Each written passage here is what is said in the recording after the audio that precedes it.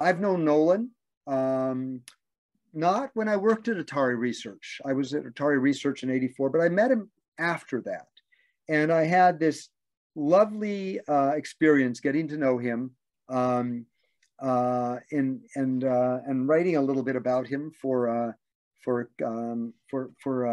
ACM Computer, and getting to learn that even though he lived in a mansion, the place that he did spent all of his time was a basement with a ceiling that you could barely stand in, full of gigantic amounts of papers, books, and every other kind of dertitis possible.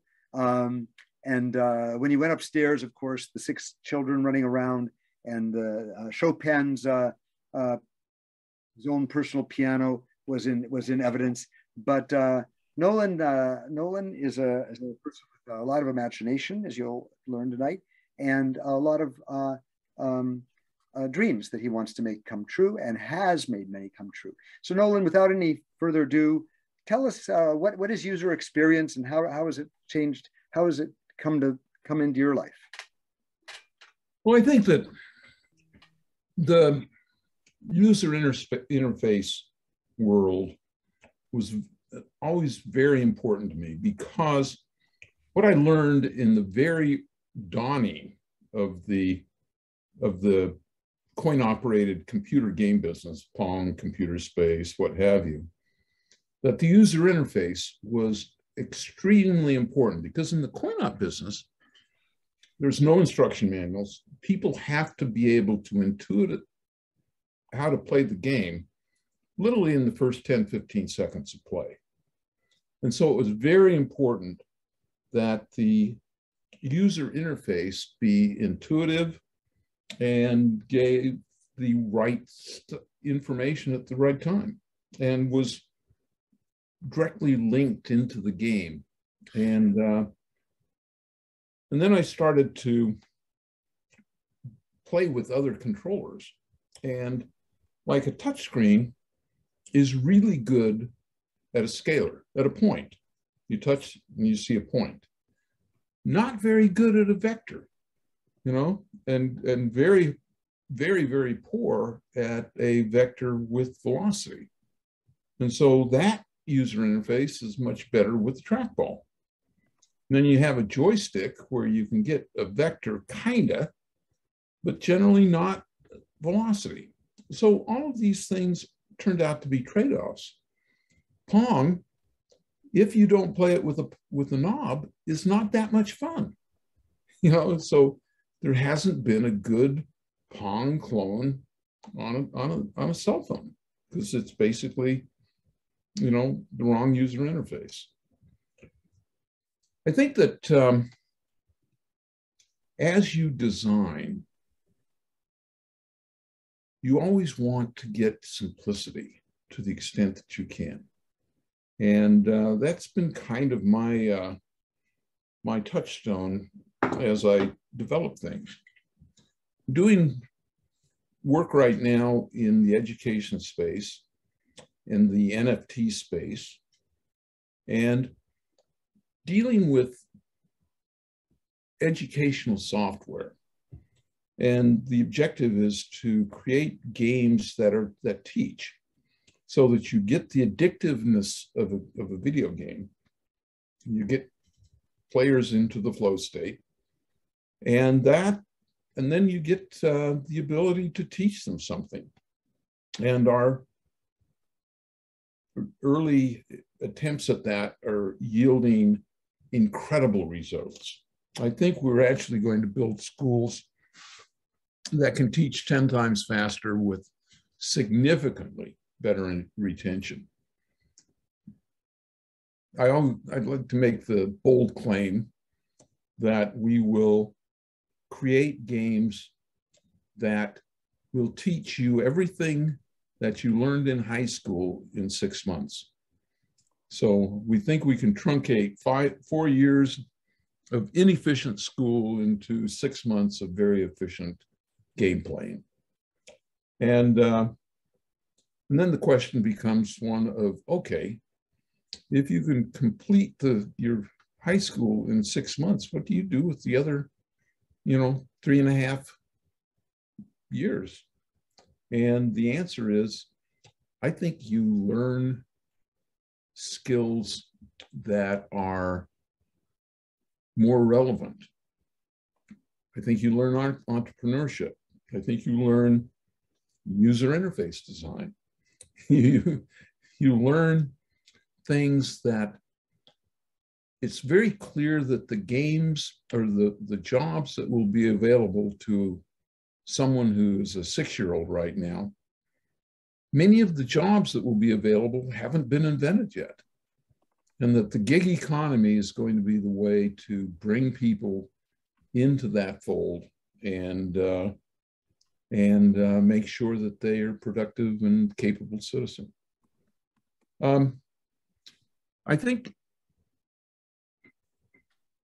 I was just asked, have I read The Diamond Age? Absolutely, and loved it. You know, it was, some people say that it was actually designed by Alan Kay, the Dynabook, you know, or at least science fiction authors often invent things much before their real time. And so, yeah, I think the Diamond Age Dynabook construct was very fascinating. I'm also very interested in NFTs and cryptocurrencies right now. I'm involved with a company called Moxie, which is about to do a significant drop of a utility token that will be used to develop games, fund games. We're developing games that are play to earn, so you can actually earn money by playing games. And it's kind of a fun and wild ride. I think that what we are finding right now, that because of the coronavirus and so much of the world going to the Zoom play, Google Meets, what have you, that we're actually living in the metaverse very much right now, and that the metaverse is a real thing. And it's going to get fleshed out, and there's a lot more fascinating things that come, because for me, I feel like this world, I have gotten very much more efficient than I had previously. I mean, before I was probably on an airplane 20 times, 30 times a year. And I don't need to do that anymore. And yet I feel like I'm able to accomplish most of the things and that I wish to, and it's nice. I'm curious, in terms of feedback, what are the sorts of things that are sort of revolutionary in the user interface world right now that you guys talk about? I'd like to be a little bit of a student of you for a while, for a minute.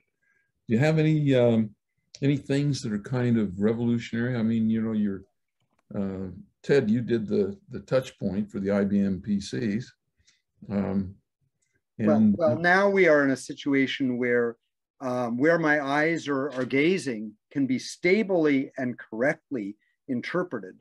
Where my, you know, what my, if you get it, go look at Whoop. Whoop knows if I slept well last night and whether my temperature is a little warmer today, and encourages me to take a little easy on my exercise. That's where we are today.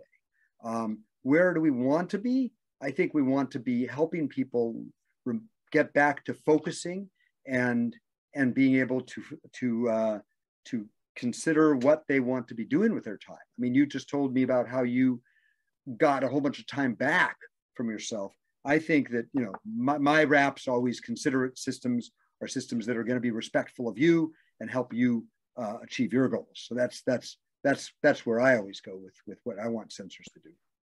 Well, one of the things that I'd love to do in terms of a user interface problem is I would like to hack my Peloton. And And I know that the software that they're using is essentially a Android, and that what I'd like to be able to do is there's good feedback as to how fast I'm pedaling and how hard it is that I'm pedaling. I would love to be able to do it in such a way that we have little controls on the handlebars so that I can actually play a game. And when I'm being chased by the bad guys, I have to pedal faster and harder. And that the gamification of exercise is something that I think still needs to be done. There have been a few attempts, but nothing really good or exciting. So if somebody wants to hack the Peloton, I'd love to find out how we can do that, and maybe there's a business. I mean, Peloton should do that and offer it as a extra paid option. I mean, if I were running the company, I'd sure as hell do it. Because the exercise world is boring. And having, girls in spandex yelling at you is not my idea of a good time. Yeah, well, there you go. I think that back at Atari, I saw very early on motion platforms with exercises put together. And where did they go? And how do we dance together? I mean, if you take a look at something like Murder Ball, where there's this very, very intense connection between the people playing the game. Just Dance on the Kinect, on the Xbox Kinect, or the thing. If you really want to liven up a party, just put Just Dance on after everybody's had 2 or 3 cocktails, and the party just devolves into hilarity. I don't know. Are you acquainted with that game? What it is, it's you have the Kinect, which gives motion capture feedback, so that several of the songs have 4 people that have to mimic the dancers on the screen. And of course, they're always behind or wrong or what have you, and you get scored on how well you've been able to do the dance. So I highly, highly recommend it as a party prop. So Ted and Nolan, I wanted to point out that some people have had their hands raised, and we've got some comments in the chat, and I'd be happy to share those with you. Please do. Great. So Akil, maybe you'll come off mute and talk about your graduate work. I saw your hand raised earlier. For a minute. Yeah, I definitely can. Hi, everyone. My name's Akil. So you brought up how user interfaces are going to be expanded, or what design work. And I'm a graduate student at San Jose State University. And a lot of my graduate work focuses on specifically user interface design and gamification in training. And I'm really interested in training cybersecurity professionals and those who do really minute, really focused tasks. And I believe that what you said is completely accurate with Peloton as it is to training. If you've ever sat through work training, it's boring as heck. So I think that the next step of user interface design and any training of some sort is really trying to gamify it to ultimately make it fun and make it really retain your information and ultimately make you a better employee, but also have a blast. Sure. It's a really interesting space. Yeah. The example? I can give plenty, but currently, actually, the TSA is currently working on training their employees only in certain big airports, but they're essentially training and focusing their employees on doing signal detection tasks, which is something comes to the scanner and it doesn't fit, so you should take it out. And every time it comes through that program and they click on it with the mouse, they get a score, and then whoever scores the highest at the end gets a gift card or something. And there's cool graphics, cool simulation on the training itself. So it's still in the early stages, but it's really interesting that someone brought that up. And I think that's where a lot of the future of user interface design is heading, at least in my opinion. But cool. Right. And then can we get 1 or 2 more responses to what's new in interface? And then we'll go back to the talk. That's okay. So Mitch. Yeah. Mitch Yowitz, why don't you go ahead and then we'll be back to you, Brandel. Okay? Sure. Mitch, you want to come off mute?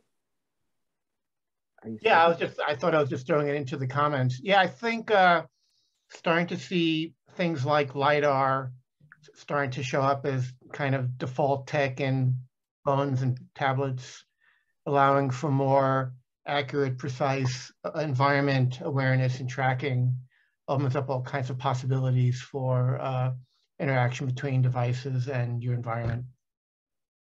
So I think that's... Well, you know, I can comment on LiDAR. I'm on the board of a self-driving software company. And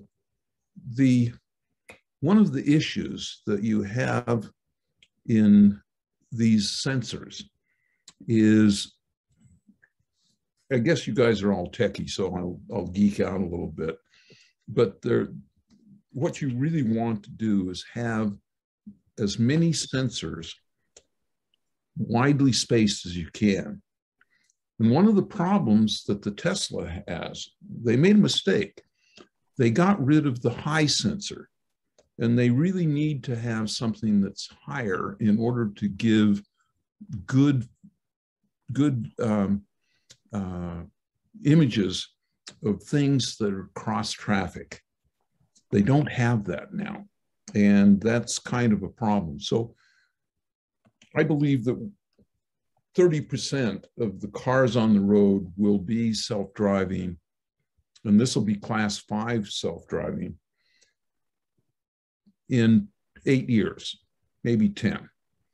And but in order to do that, right now, LiDAR and the sensors increase the cost of a car by almost $30,000. With quantity, it'll get down to 10, but it's still a $10,000 adder. What a lot of people don't realize is that once you have self-driving cars, you'll save more than that in the life of the car in insurance, because all of a sudden fender benders go away, and that's the biggest claim on insurance. So the user interface, I guess, in some ways, the sensors on self-driving cars, it's a user interface for the car, but probably not for the driver. So I'm not sure it's appropriate here. Anyway, I'm geeking out a little bit. Cool. Kevin Mark mentioned self-driving trucks, and Kevin Burry mentioned smart contact lenses. Love smart contact lenses. Love it.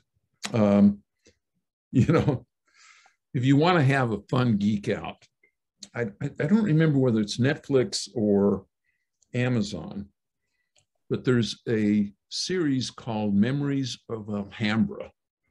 So it's a science fiction story. I think it's about 10 episodes. And it's about augmented reality, AR, smart contact lenses, and gameplay in the real world. Of course, the tech goes bad, and there's bad things that happen, but it makes a good story. So if you want to geek out on augmented reality, just go find Memories of Alhambra. It's a Korean subtitled, series. Cool. Somebody, Brandel wanted to comment here about VR HMDs. Sure, but Nancy, I also want to make sure that Nolan gets into a rift at some point. Sure. So Brandel's been waiting a long time, so let him shout out, and then we'll go ahead. Sure. So the sensor fusion that you mentioned, Nolan, as it relates to self-driving cars, is also relevant in the home. Having a combination of multiple sensors being able to fuse input either from TVs or a general environment, or an increased number of sensors on a head. And I just mentioned that Oculus Quest and other devices are offering enough sensing capability to be able to do full body tracking if you're standing near a mirror. And I think those are some pretty interesting sort of opportunities, because they actually have user-facing implications. Yeah, I think that technology is very, very good. I was working with virtual reality, and maybe you know, but I'm actually looking for a system where I want to put people on zip lines in a virtual reality environment so that you're zip lining from the top of the Eiffel Tower to École Militaire, or across the Grand Canyon, or over Niagara Falls. Now, when you're on a zip line, you don't necessarily have the clues that you would like to have. And so I was wondering if there was some kind of a tracking system. I have a feeling it has to be RF, and with 2 or 3 maybe antennas to triangulate the position. Because all I need is position, really. I think that the headset will give me phi, rho, and theta.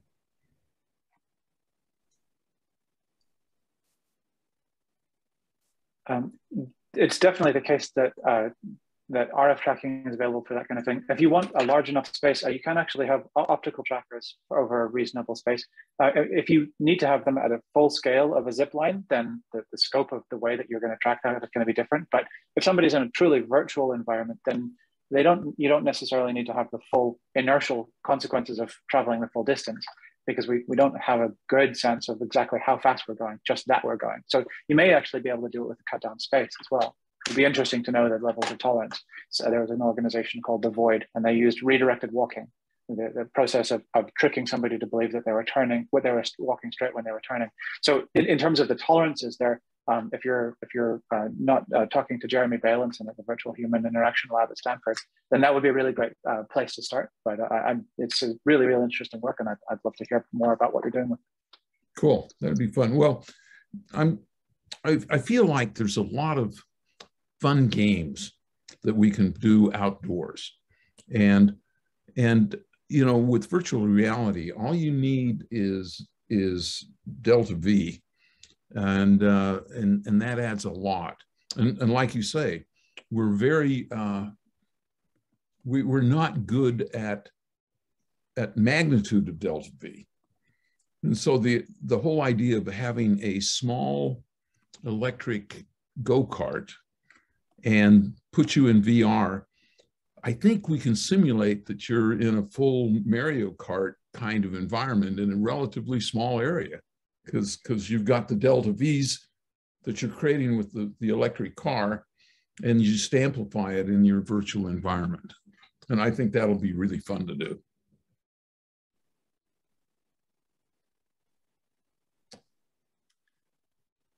But thanks for your feedback. Appreciate that.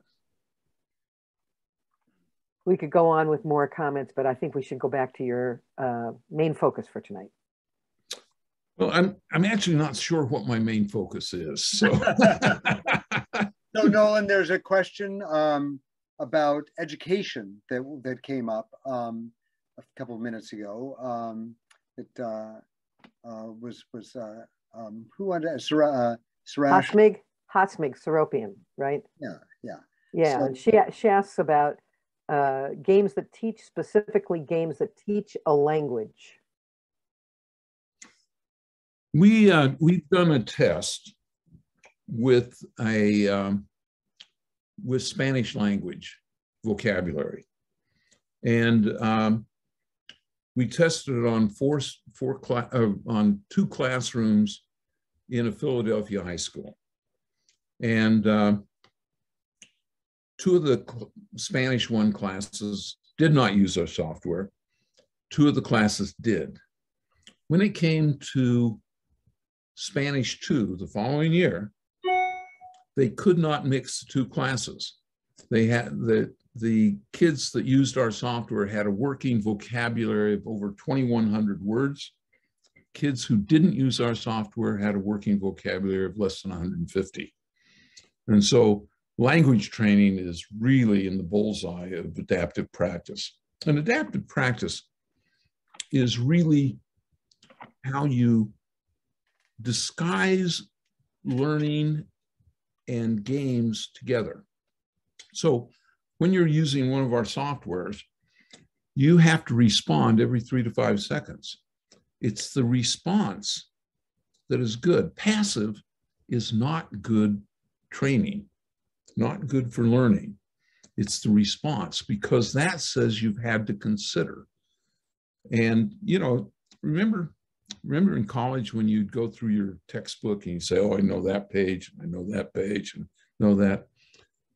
You really weren't getting it positively.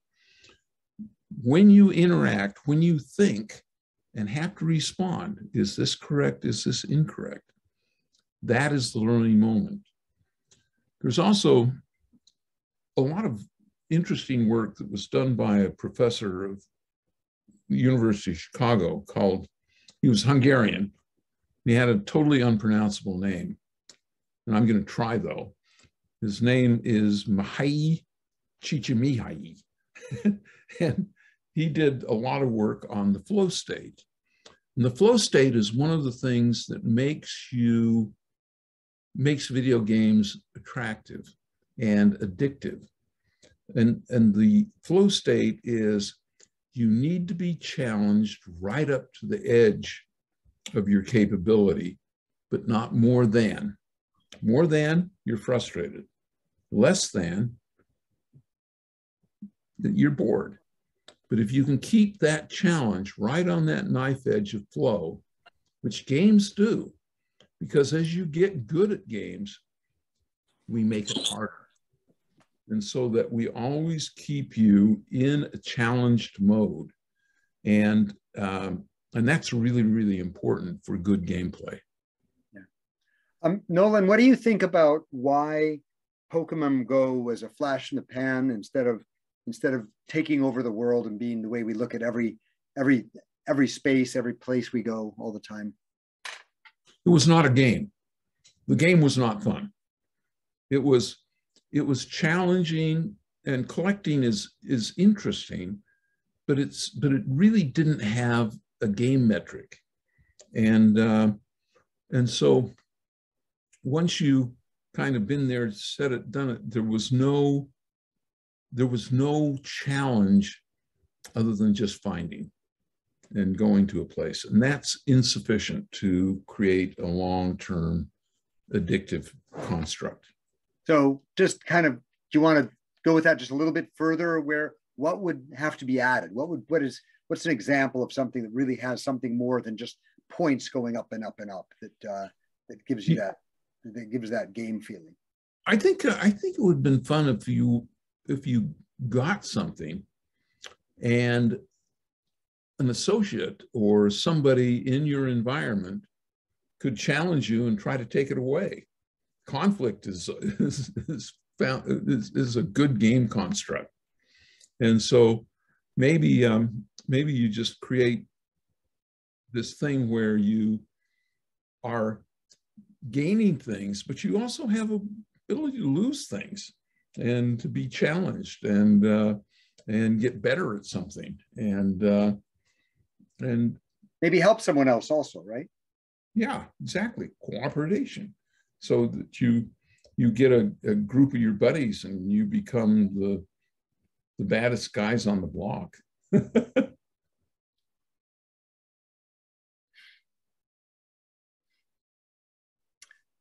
So we have Brandon talking about active versus passive. I was going to chime in with Christiana's comment from a couple minutes ago. What were some of the bad UX design fails that you've seen in your life? Oh, yeah. Good question. Wow. We did a game that was called Pool Shark. And it was a video representation of a game of pool. And the game was virtually unplayable. And you know, a lot of people don't realize that when you start out, you never start out thinking you're going to create a really crappy game. But the minute you get it programmed up and working, you identify it immediately as a really bad idea. And our pool game was absolutely god awful, and it was one where we spent a lot of money designing it and working on it, and it earned no money, zero. But the reason it wasn't playable was, you know, it probably felt like a pool table, right? And what was, and it just had no direction, no rudder. It turns out that pool, by its nature, is a game of very, very tight angles, and it's a minutia game. If you really look at it, I mean, the difference in the angles as the ball's careen is really, really difficult. And so we could not figure out a user interface that could give you that feeling of precision that is necessary for the game. Those fine distinctions, you couldn't make those fine distinctions in aiming. Precisely. Yeah. There's a lot of really great questions coming over the transom here. You know, this game's focused on children and learning coding. I recently talked to a graduate student that told me that kids can plan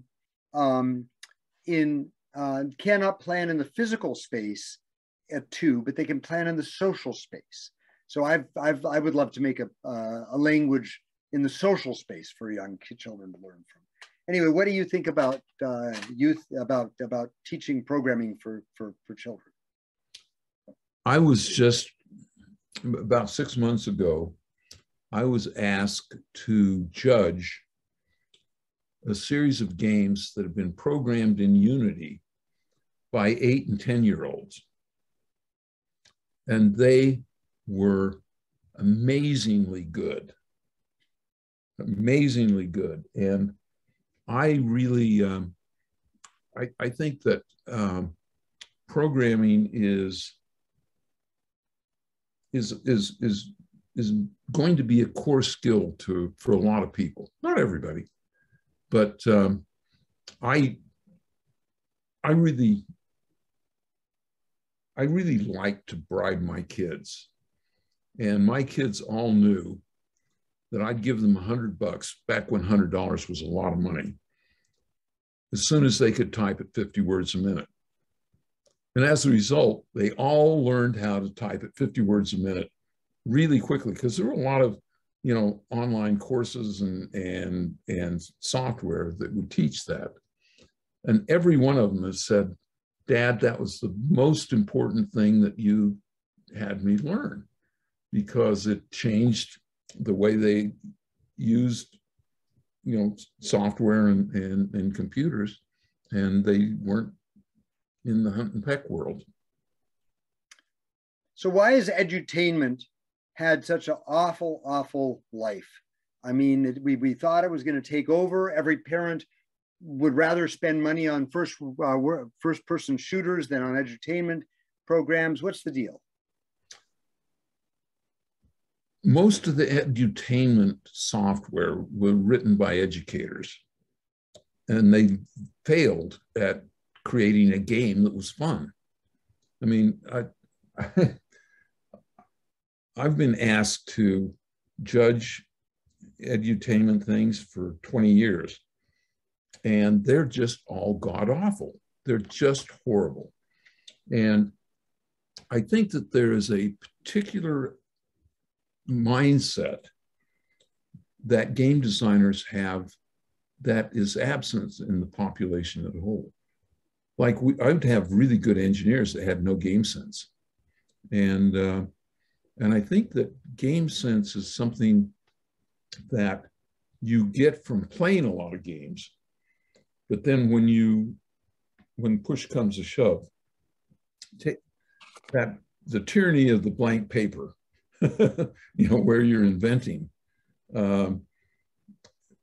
you either say that you want this to be in your face educational, or do you want it to be kind of slipped in on the side?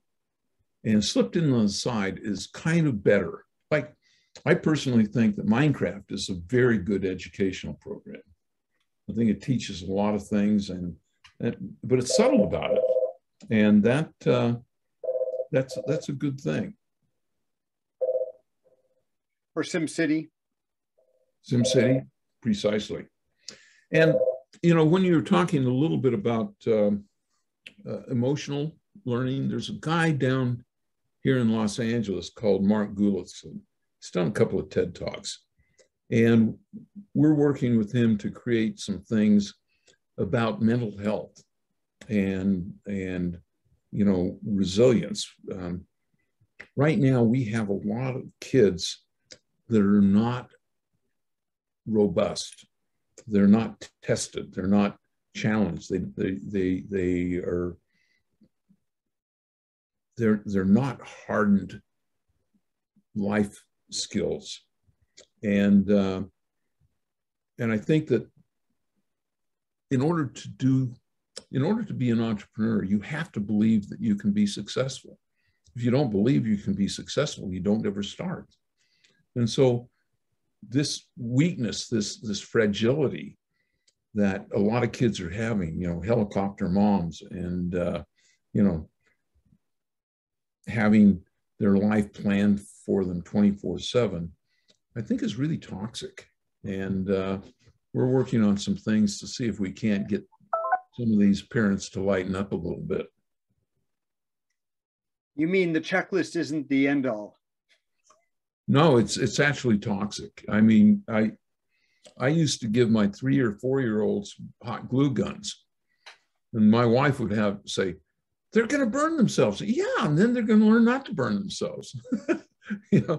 And because, if you want to teach synthesis, hot glue is the best thing you can, because you can stick anything to anything.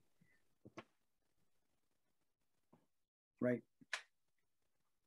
So with games, I mean, there's the question, edutainment, I don't know, even the mixed reality games that Magic Leap put together, they're terrible, just awful. Right? Just awful. And not for lack of money. Well, no, there's a theory that I have.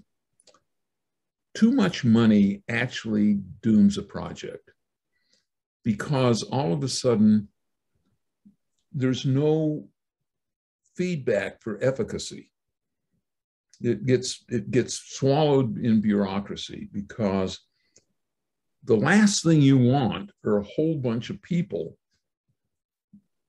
passing judgment, because incompetent people will find themselves in management positions and they think that it's cool to say no. And so Magic Leap failed because they raised too much money. They had too good a demo, and the reality was different. And I've talked to several people who worked there, and they said it was a political nightmare. Yeah, I worked there. Oh, it was a political nightmare. It was a political nightmare. Okay. I mean, yeah, it was, yeah, and no one, yeah, and yeah, there's lots to say about it, but basically, no one really understood. There was no such thing. No one understood what vision was.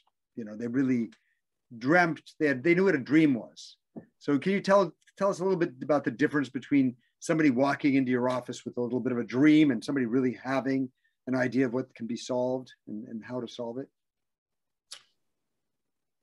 Yeah, I think, I told you the story about the guy who came in through my law firm, and he was all ready to, got a non-disclosure, and we spent half a day trying to get things. So, and I said, "Okay, what's your project?" He said, "Baseball." And I said, "What do you mean?" He says, "Well, you guys know how to program, but you really need to make a baseball game." And I almost threw him out the window because, that's not a project. That's just, when you hear people say, "That person stole my idea," it's not true. you were too lazy to do anything about it. Anybody can have an idea. It's not having an idea. That's anybody who's had a shower has had an idea. And anybody who's had a shower has had a good idea. But it's what you do when you get out of the shower, dry off, and start working on it. And then you have to walk up what I call the mountain of reality. First thing you do, you write it down. Second of all, you name it. Third of all, you get the URL. Fourth, you start trying to figure out what the cost could be. What are the steps to implement? How much would you pay for it? There's this idea of a hollow company where you don't build the product, you just build the sell sheet. And you see if you can get a customer. And you price it and you do that. And if you can get a customer, then all of a sudden, maybe this is worth building. But starting with building the product before you've tried to sell the product is a waste of time. So with Chuck E. Cheese, on the other hand, you took a very different direction than Disney did with his animatronic entertainment. And you had very specific reasons for it, but it certainly wasn't just a whim. You thought it through probably pretty carefully to make something that elaborate. Is there where did you get your intuitions? What were you trying to achieve? How did that one all fit together? Well, I knew, I think that my prime objective was to create an arcade for kids. That was really the prime objective. Pizza was there to remind people to come as a family. There were and there's still very few venues where young kids and parents can go and have a night out. But I also knew that the kids were going to be having fun in the game room and the parents may not. And so the animal show was actually more focused for entertaining the adults than it was for the kids. The kids were out and about. So when we designed the animals, we had 2 or 3 characteristics. One, a restaurant is a hostile environment for anything electronic. It just is. And so we knew we had to have a great deal of redundancy and robustness. That's why we used pneumatics. Disney used hydraulics. Now, pneumatics has the problem that the pressure to motion is not linear. You have to apply air pressure and it gets moving and then it goes really fast. And so it didn't give us the quality of animation that the Disney things had. But hydraulic fluid is really nasty stuff that you don't want to have in a restaurant. So we knew that we were going to have to do that. So we tried to make the animals in such a way that they could be a little bit herky-jerky and it didn't matter. And they did and we did and it worked. And well, it's kind of a cartoon, playful thing that it comes off as, right? Precisely. Yeah. So there's I think that, there's something, I'm trying to get inside of what is a whole idea, right? A la Nolan. And somebody asked, what's the metaverse game going to be like? I'm not sure that's, well, we'll see if you have anything to say about that. But that's, we've been that's the drain we've been circling for the last few years with Magic Leap and all these other and Facebook and Microsoft's HoloLens and shit like that. Well, the metaverse is going to be constantly evolving and changing. And in some ways, it's going to resemble Second Life, and, like Was that revolutionary? Kinda. But the real issue with the metaverse is ownership of IP and the nature of the blockchain. Some people call it Web 3.0. And Web 3.0 is really enabled by the blockchain and the ability to own and have transactions around your creations. NFTs are just one instance of that. You know, the tokens that we're going to be using for the metaverse are going to allow you entrance into an arcade in the metaverse. Now, you're going to be able to be there, but if you don't have the right tokens in your wallet, you're going to be barred. You're not going to be allowed to do that. So in some ways, an NFT can be considered a ticket. It can be considered a story. It can be considered artwork, and it can be considered real estate. And so it is really a way of dealing with nouns. You know, sometimes it's proper nouns, sometimes it's not. But then once you have the right nouns, you can then deal with things that have some verbs associated with them.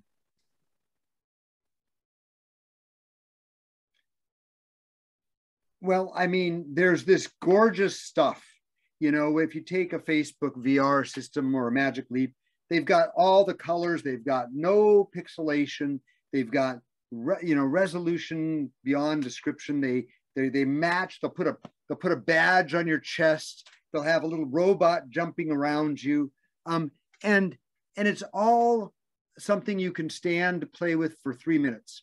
Yeah, yeah. You know,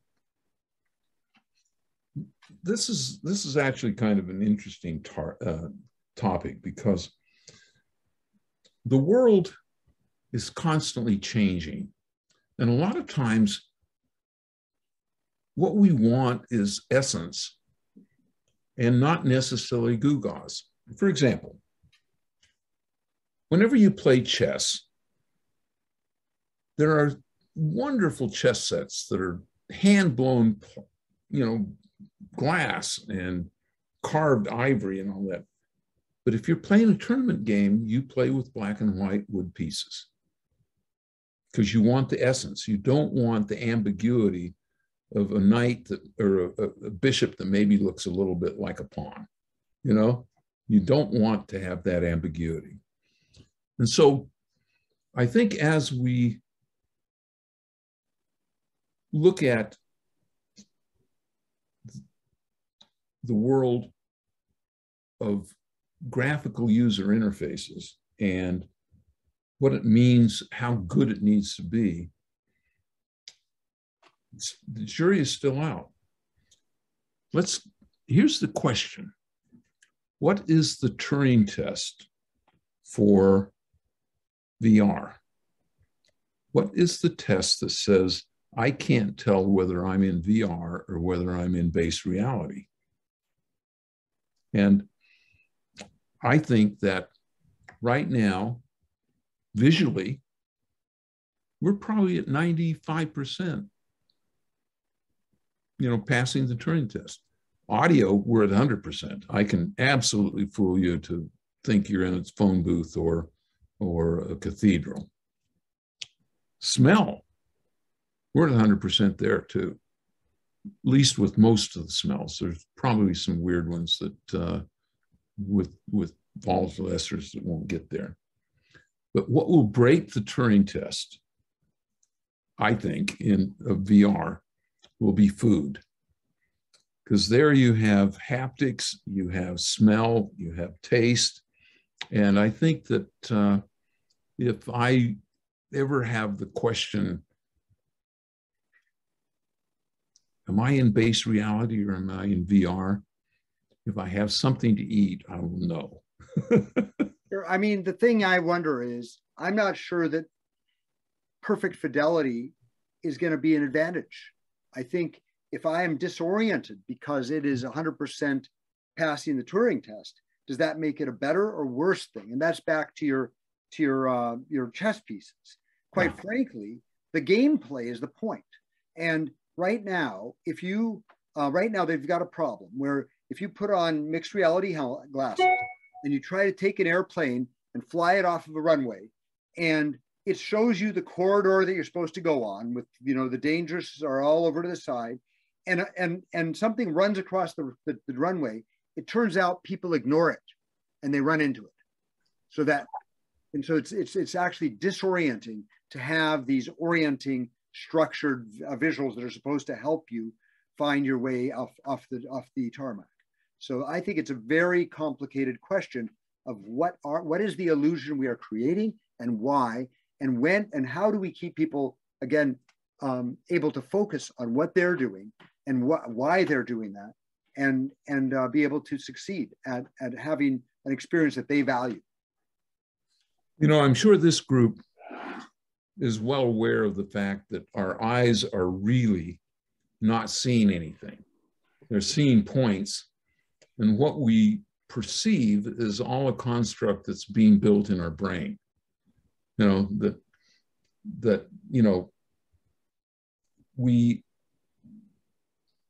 vision isn't what we think it is at all. And that's kind of the basis of illusions and magic tricks and what have you. But and I'm sure that once we try to deal with these things in the virtual reality and augmented reality world, that those constructs are going to fail just because our eyes are not built that way, and that what we're seeing isn't what we're actually seeing. Yeah, but what we're going to experience, hopefully, is going to be educational and entertaining, and we are going to not do something stupid and kill ourselves because we are pretending to be someplace that we can't possibly be. Well, like with anything new, some of us will kill ourselves.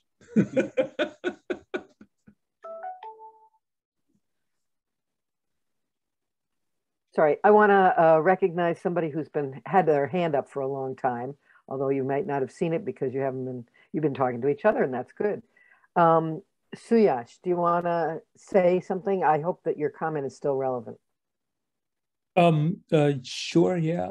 I think one of my questions somebody asked, but I do have another question. This is more in general, lessons of like entrepreneurship or game. I'm very interested in games and educational games as well. But I see so much competition in games. You take out your phone, look in the App Store or Steam, any place like that. How does one stand out, especially if you don't have a big budget, to make a successful game? Like recently, there is this game, Wordle, got very popular, and the guy, just one person who made this game.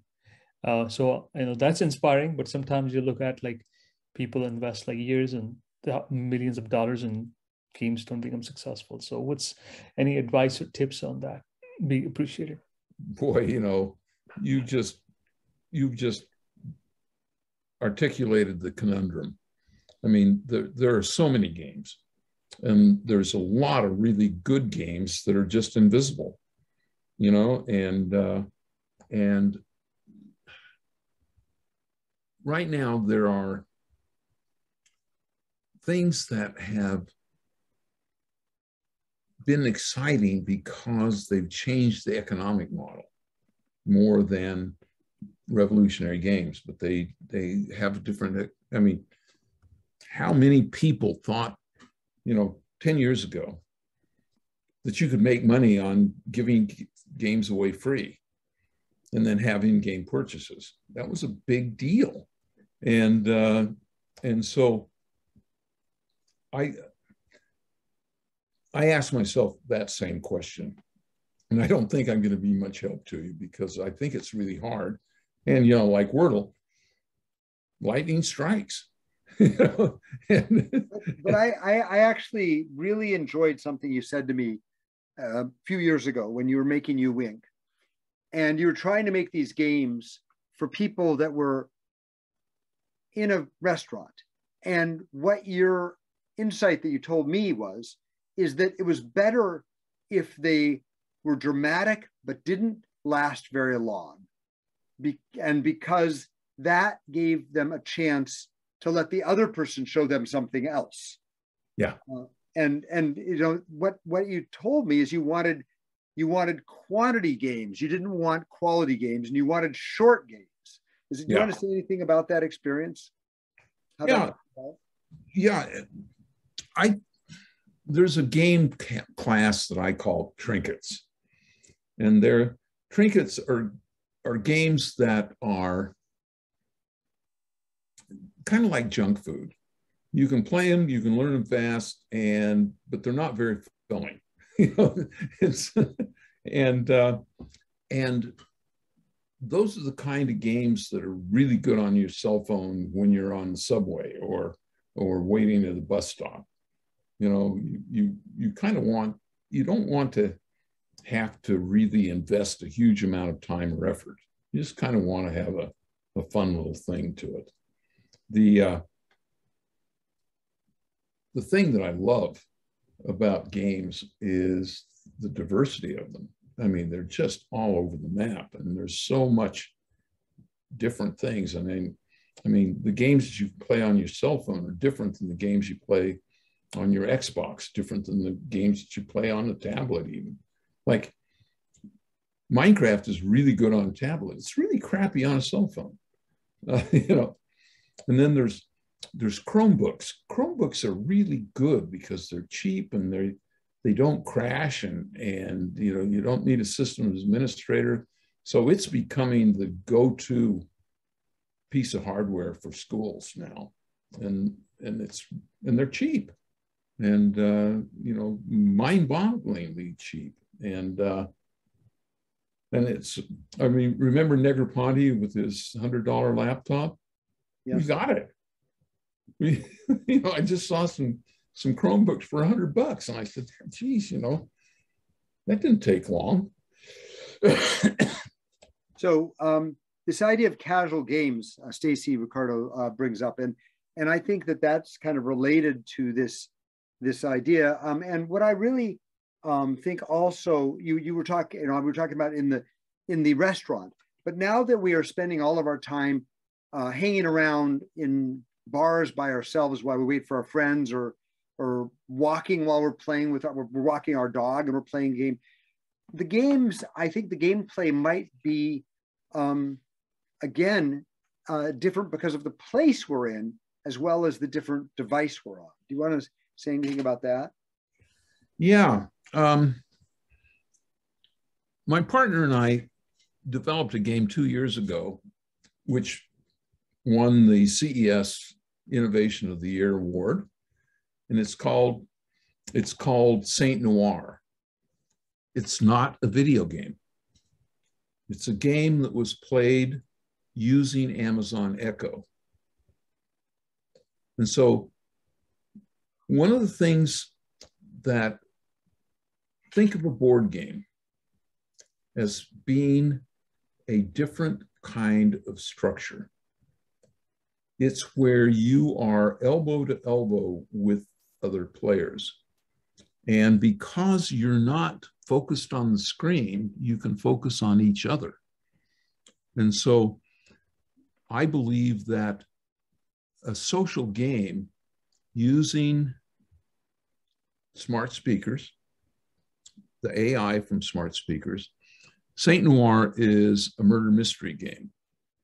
And what you're doing is you are using your voice to interview suspects. And the suspects have to tell the truth. The perp can lie. And so the game is about figuring out who's lying, who's telling the truth, to catch the guy. And it's a lot of fun. And we've got 2 or 3 other games that we want to do one of these days. We've got them all packed out. And we really got into learning how to program the Echo ecosystem And I'm actually right now doing a design. Have you guys done escape rooms? Well, imagine I'm going to do some escape rooms in which we have an Echo there, or a Google Home. And so that now you are asking questions. And there's another benefit there. Escape rooms are fun if you're winning. They're really not fun if you're lost. And so by having Echo there sort of moderating what's going on, we can tell if you're behind in time, and we can give you a hint automatically. And so my escape rooms are going to be a little different. And you know, now the Echo ecosystem with lights and all the other things you can do, it's really, really fun. And then you link up some Arduino and a little bit of, I still like to play with pneumatics.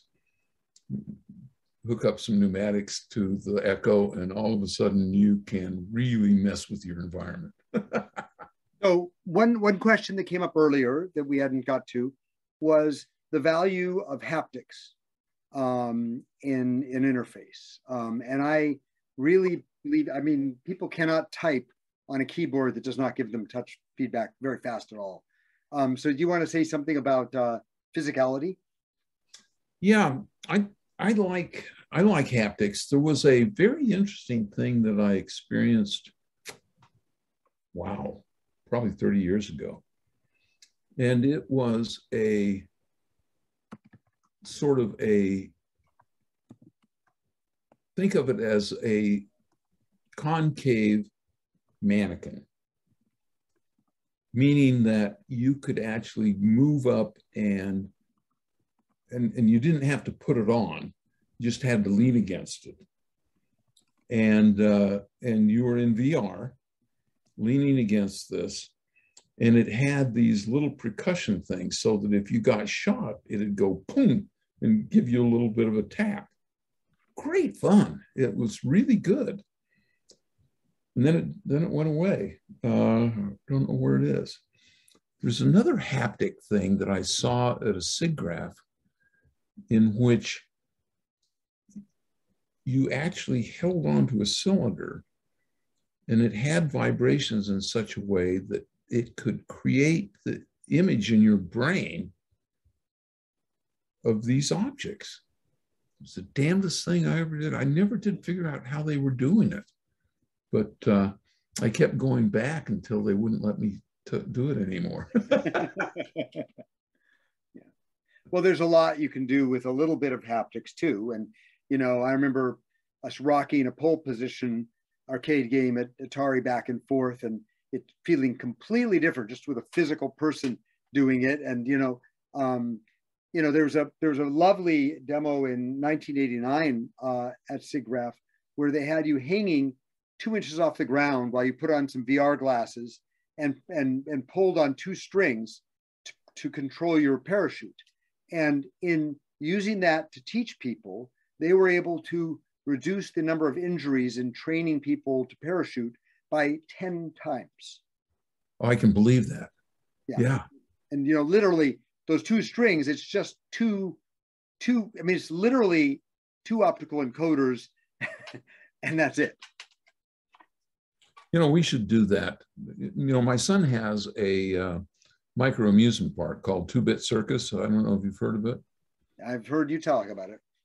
And it is incredible. And we create a lot of games that are bespoke for that location. And in fact, my escape rooms are going to go in there. And, you know, I'm actually a really lucky guy. I have 8 kids and 5 boys and 3 girls.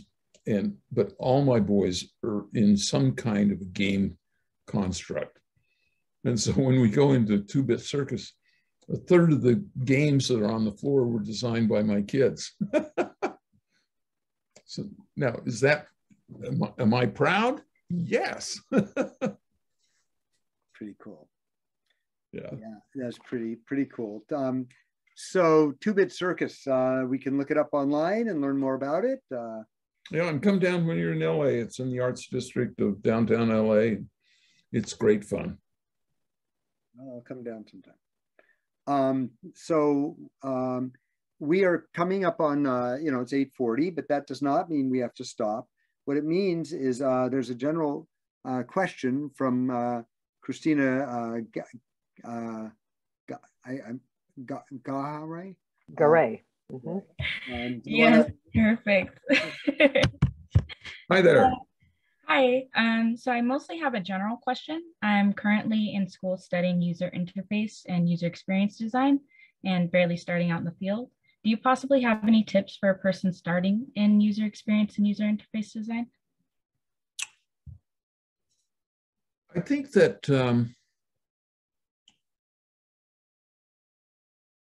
being good at something is important if you become intuitive. You got to feel things, and I think that if you're going to be a good designer, just do a lot of designing and be willing. I generally don't like focus groups, but when it comes to things like design, I do. And what you want to do is see where people struggle when they're, and you want newbies, virgins that have never done this before. Is it intuitive to them? And what you want to be able to do is always focus on the person that you think is the dumbest person in the room. You got to win them over, because a lot of times in an environment of fun, a person's IQ drops by as much as 30 points. Add alcohol, it drops another 3, another 10 points. So they're basically blithering idiots in a bar or a restaurant. So you've got to really focus on having something that's fun for a blithering idiot. And I don't mean to be disrespectful, but that's just the reality. Alcohol and dope plus fun equals stupidity every time. Also, what also is stupidity is when you feel like you're on the spot. And the thing about the focus, the question of letting somebody stupid try something, the stupidest person, is you don't necessarily want to prime them. You want them to act, you want to present it as though they would have the experience that they would have had if they had no support around them and they were in that awful place with that loud music and the people that they can't meet and and they just got off work and their boss yelled at them and all of that. Yeah.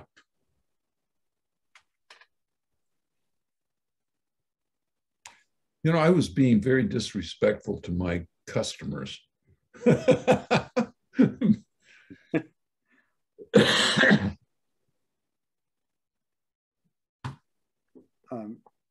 Okay, I bet we have another interesting question about the history or future of Nolan's projects and ways of thinking about creating things. Please, maybe, yeah. Who would like to go next? And we'll just do this a couple more times and then we'll start closing down. I can definitely ask a question. It's Akil, by the way. Turn on my camera back again. Hi, everyone. I'm back. So Nolan, this question is kind of specific to you in the realms that you play in. Specifically, what realm? Because let's just like cut it to the chase that it is that gaming is now the space that I would arguably say you're a founder of. The space is massive now. There's so much innovation going on, whether it's now not just video games as an industry itself, but education, training that I mentioned, so many other spaces. Do you see any pitfalls within the user experience because it's becoming so vast, or do you think that's only good for growth? Like there's no downside to it? Well, Do I believe that there are going to be some really crappy experiences developed? Yes. It's just the nature of the world. What I'm always looking for is something like, I don't like to do things that I've done before. I like to be inventive. I mean, that's why I had so much fun doing the Echo thing. You know, no video, no nothing. How do you create this environment where everybody's having a good time? And so, you know, can we take people to a place just through sound? You know, when you're interviewing the cocktail waitress, do you need to hear the glasses and the jukebox playing? When you're when you're interviewing the sheriff, you want to have people in the holding cell giving him a bad time. You know, it's a matter of creating this other thing. One of the things I'm working on right now is this idea of, and it's called Weird Woods.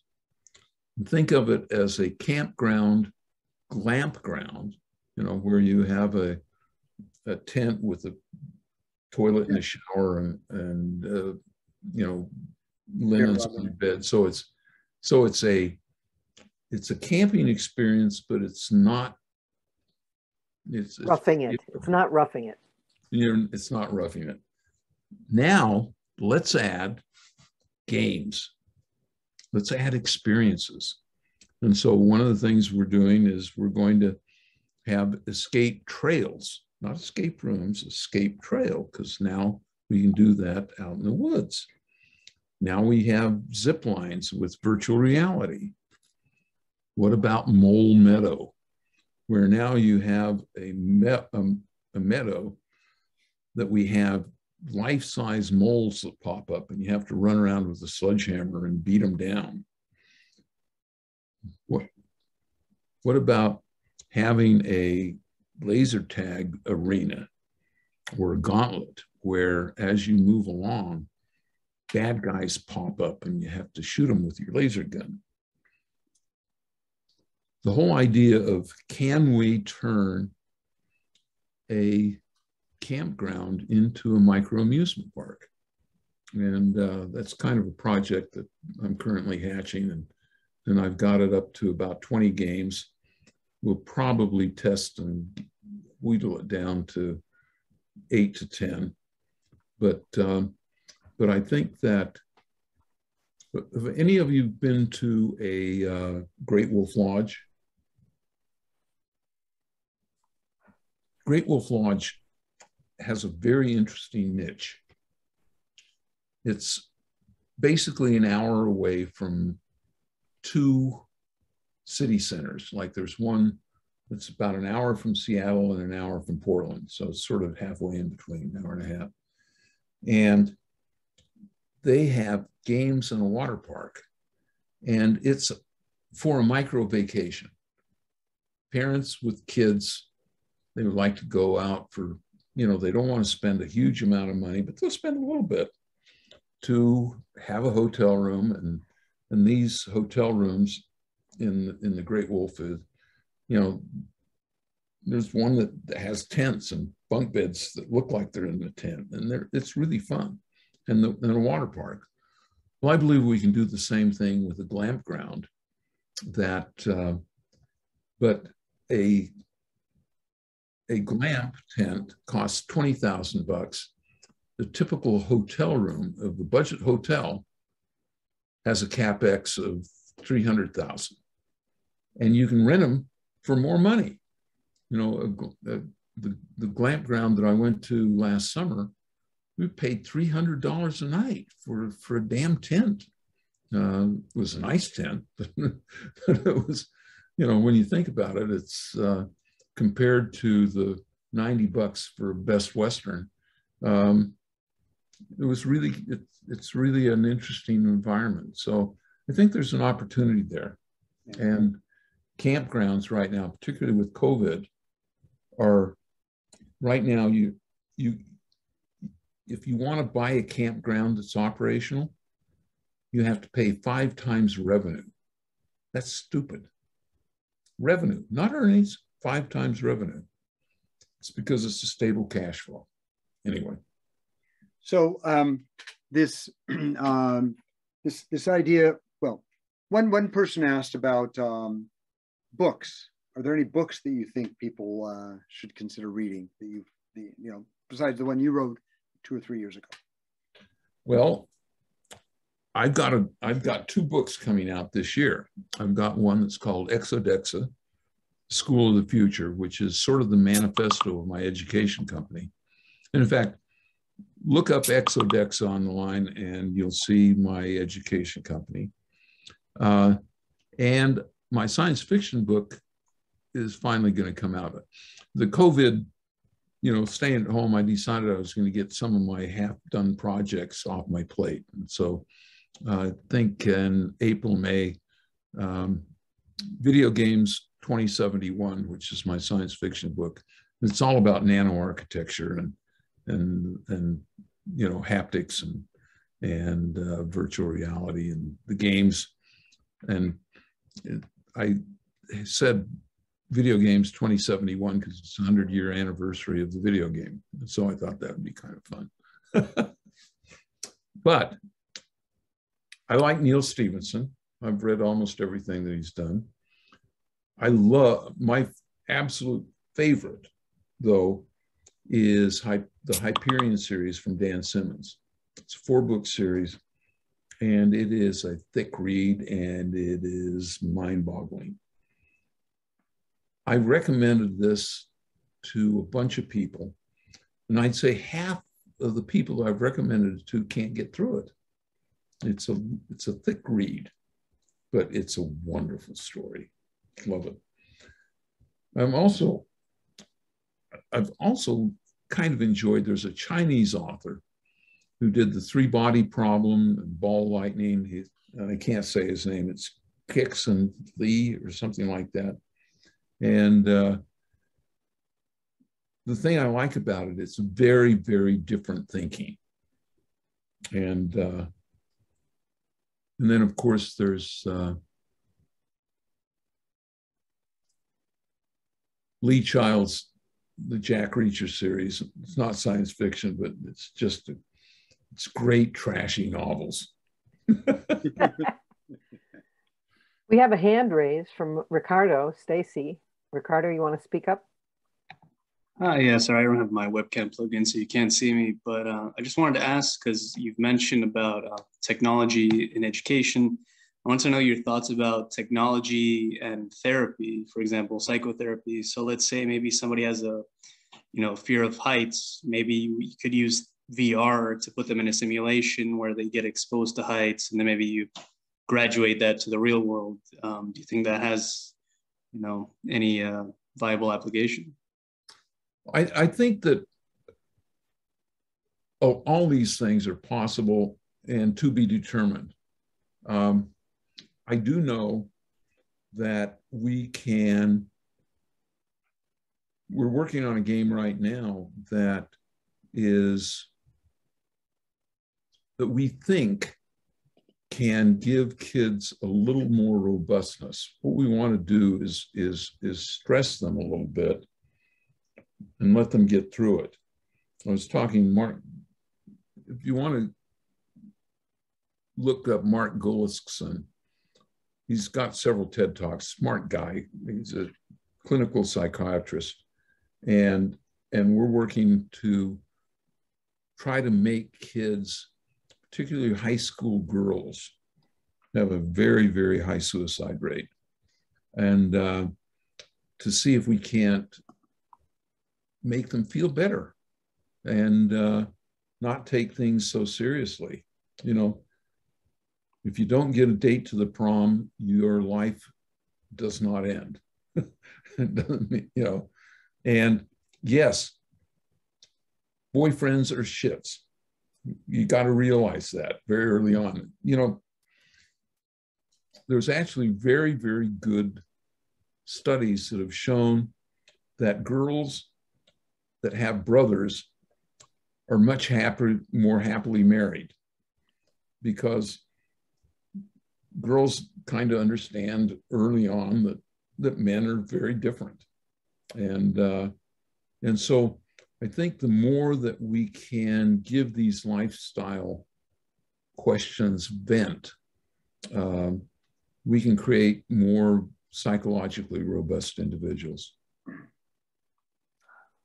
Well, I think that this is really been a fascinating hour and a half here, and as we're and it's really, I mean, it's been a remarkable forum.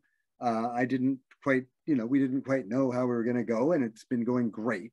And I think that the point now is for us to thank you, Nolan, for all that you've been doing and all that you're going to do, and for sharing, giving us a chance to see a little bit into some of those projects and the way you think about them. And it really is quite inspiring. And I hope a lot of people take away this idea that you really do have to dive in and really get great at what you're doing, and just really take seriously being honest about whether or not it can be somebody other than you can enjoy whatever you've built. And I think that was, for me, a very special statement you made about what you used the word focus group, but I think it was a lot about that the 60 IQ points that we lose when we're not all geared up for what we're doing. So with that, Nolan, I know that you before this meeting started, I know you were being told that dinner was warm and on the table, and I'm really sorry. Well, that's okay. I eat cold food all the time. but I just want to apologize deeply for making that be true this evening for you. Well, see, that's actually my wife's problem, because she has access to my calendar, and I had this on the calendar. So she just wasn't paying attention. Right. And so I think that's none of us are paying attention. Well, it's all nice to meet you all, and I wish you luck in your life, and just do everything with enthusiasm. Just be enthusiastic, and then be happy. And we live in amazing times right now. And when I think about how easy it is to program things now compared to back in the days. I actually knew machine language at one time. Talk about a worthless skill. On that level, when you were the fact is that artists have typically spent the last 500 years playing with oil paint, and then they started stacking up televisions 30 years ago, but they didn't really know how to get inside them. It really took Nolan to get inside them, and I think that the point is that in terms of this running out of runway for good videos, good games, the technologies are enabling us more and more fancier and fancier paintbrushes. And if we understand that paint, that technology deeply, that's when we can use our creativity and our artistry to do something fabulous. And I think that's part of the deal. I want to leave you with something that I do. I think that you can often get surprising results by mashing dissimilar things together. So, for example, when tectonic plates collide, that's where all the earthquakes and volcanoes exist. Now, what happens when you collide a car and a computer? Is that a self-driving car? Is it a car that does interesting things? What happens when you mesh a Amazon Echo with a board game? What do you come up with? These are new venues because you're basically pushing together dissimilar things that haven't been done before. So take something from column A, mash it with column B, and just think about it. And a lot of times you can find some really interesting threads there. And with that, I will say adieu. Thanks for the mashup. Be good. Bye now. Good night.